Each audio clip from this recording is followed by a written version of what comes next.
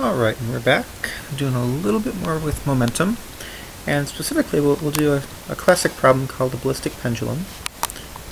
Just going to change colors here.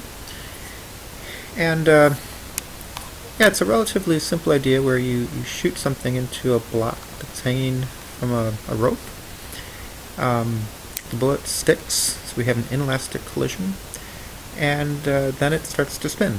Energy and momentum are transferred, and then it becomes just a normal pendulum swinging back and forth. We're ignoring air friction, heat losses, things like that. Just to make it a little more simpler, something that we can try to figure out. And the problem is,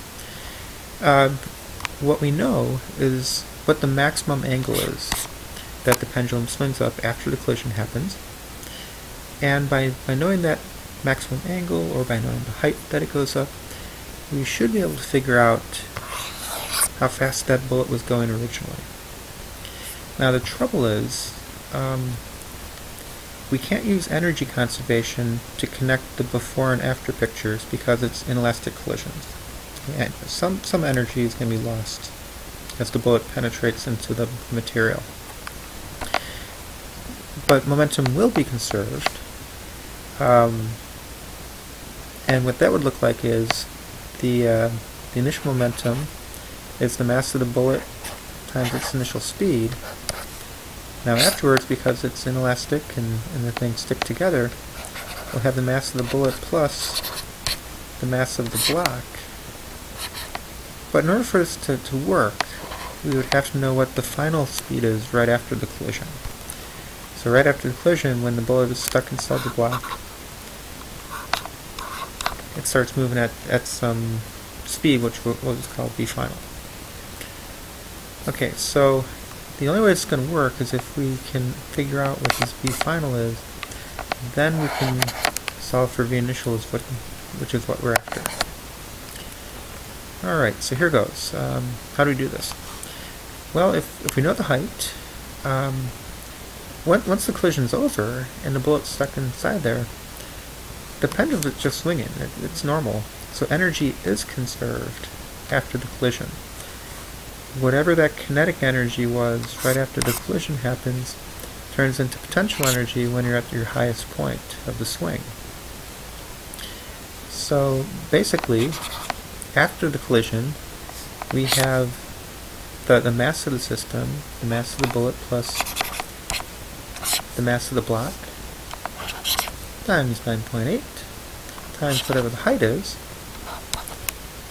Okay, that's going to be equal to whatever the kinetic energy is at the bottom of the swing.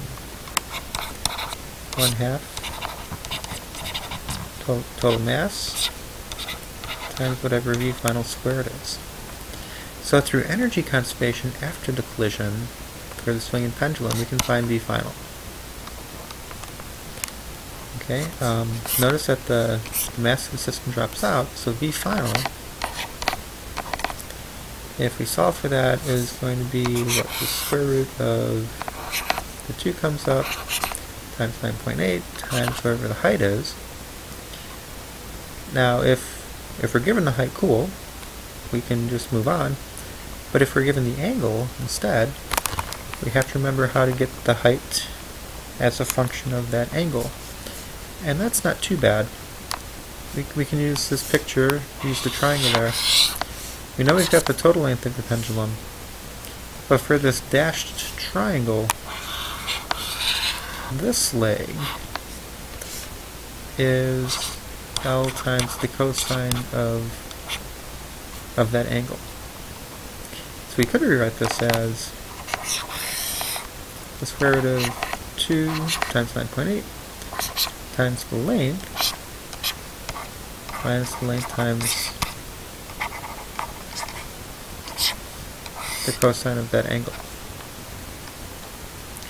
Okay, so once we have that speed using energy, we can plug it into our momentum our momentum equation, and then we're done.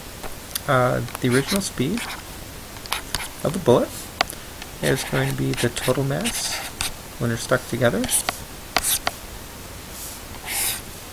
We're going to have to divide through by the mass of the bullet, And then we just have to plug in v final.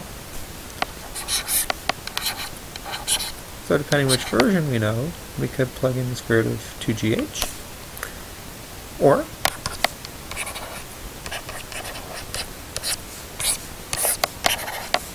we could plug in, if all we know is and measure is that angle, 2 times gravity times L, 1 minus the cosine of that angle.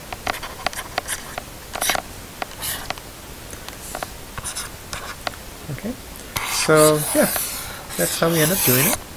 It's a great example of inelastic collision, where things stick together, and we have to make use of the energy conservation after the collision happens, and in the end we can figure out, in this case, the speed of the bullet beforehand.